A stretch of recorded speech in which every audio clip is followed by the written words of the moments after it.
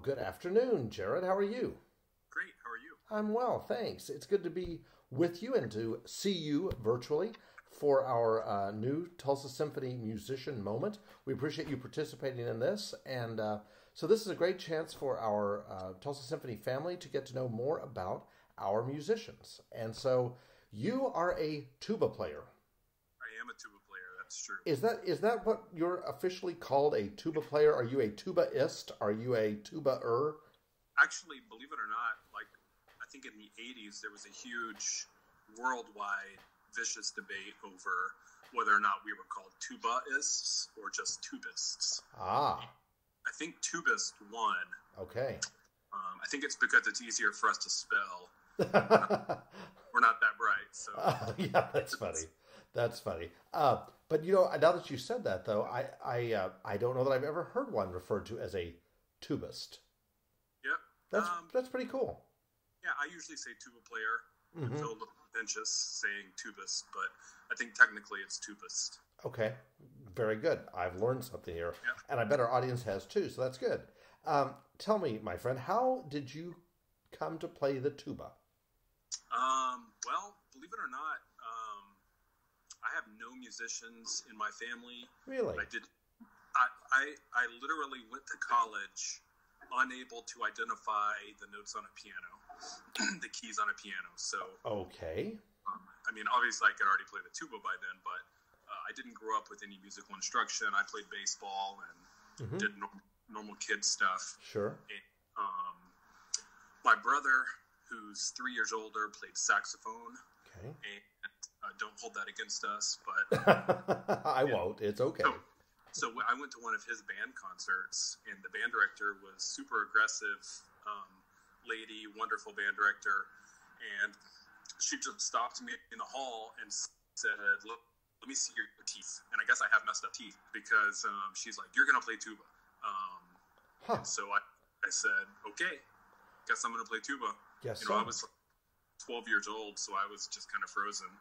And so I played tuba by her direction, and there we went. And there you went. So now, correct me if I'm wrong. Now, a tuba is considered a solo instrument in the orchestra.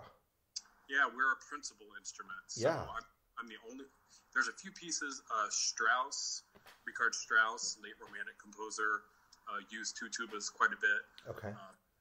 Berlioz, Hector Berlioz, who's a very early 20th century composer, often wrote for two tubas. But actually, he didn't really write for two tubas. He wrote for ophicleide and in two different keys. And so he would write two parts for the ophicleide and use two players playing different keyed instruments to kind of make up for the inconsistencies of pitch on each instrument. And so when those got orchestrated into modern orchestras, it became two tubas. Well, there you go. So, but other than those rare occasions, one tuba, Yeah. and so I'm a principal solo voice, and sometimes that's really cool. Sometimes it's a little more nerve-wracking. I was going to ask. Okay, you sort of went there where I was going to go with it. So, do you like having all that attention? I mean, I think I do. I don't know that the tuba gets a lot of attention, but Well, especially it's underrated. I think Sure. people always make fun of tubas, and I don't know why, because they really are important. Sure. Well, and it's one of those things where if you're great, you may not really get noticed, but if you're not great, everyone else's job becomes very difficult. So I kind of take my own, I guess, my own pride in trying to make everyone's job easier without being noticed. So very rarely do you get approached after the concert and someone's like, "Wow, tuba."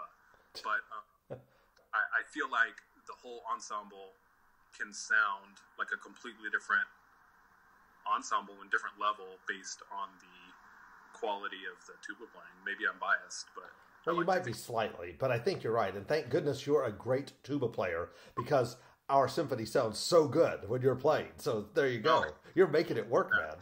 How long have you been with the Tulsa Symphony?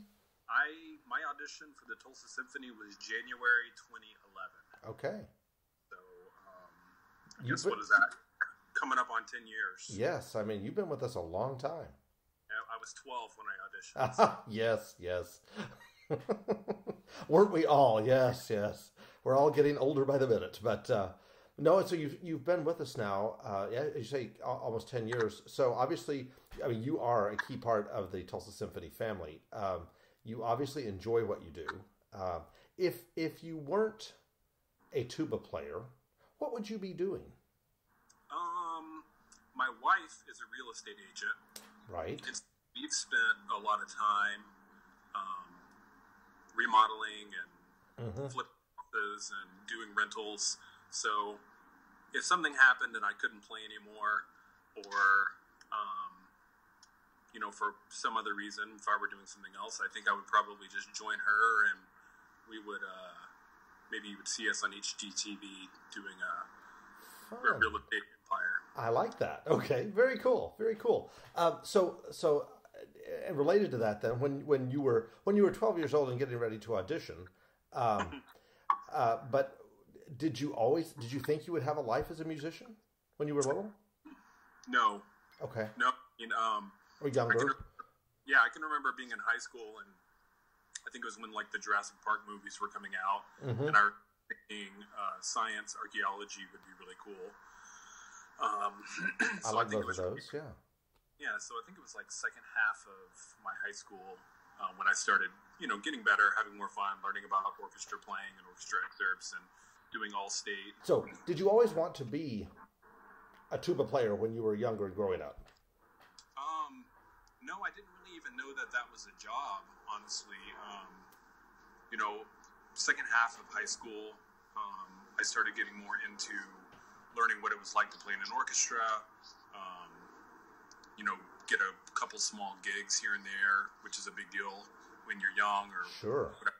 So, it just, I auditioned for college and got some opportunities and just sort of went with it from there. I think fundamentally what's important for someone playing sounded, I've always enjoyed practicing. I'm happy just to sit in a room and just play because I like how it sounds. So, sure. I think if you come at it organic from enjoying doing it and doing it a lot, then it's not really going to be work. Kind of like the old adage, work is work no matter what you're doing. But sure. I enjoy practicing. I enjoy playing. I enjoy just the sound and making the sound and stuff like that. So it's kind of what's currently obviously you can play from memory and do a lot of things, but what's currently on your music stand when you're just like right now? Sure, yeah. I spend a lot of time kind of doing fundamentals, and that's the bulk of my practice is. Okay. Like we talked about, tuba's job is not really to be super technical and impressive, but to establish great tone and great pitch. And so a lot of my playing revolves around keeping those things established. But I also do enjoy stealing other people's music. So okay. There's not, tuba was not invented until almost 1900, the mid 1850s. Right. A lot of the great composers didn't write for tuba, so right. I steal a lot of French horn music. Okay. There's a really nice piece by Franz Strauss called the Nocturne, and it's just a fun piece I like to play that was written for French horn. Okay. And so that's what's on my stand. Very cool. Very cool. Well, I know you're also going to share a piece with us today. So, what are you thinking about entertaining our audience with? I was going to do this one. Are you really? I was going to play you some horn music. Sweet. Some beautiful melodic horn music. Okay. All right. Well, the audience, will sit back and enjoy that. So I want to thank you for your time and sharing it with us today. All right. I appreciate you talking to me, and there's not a lot to do these days in this climate. So as you see, I'm sort of enjoying the nice weather. And I would say I like your backdrop. I like where you are.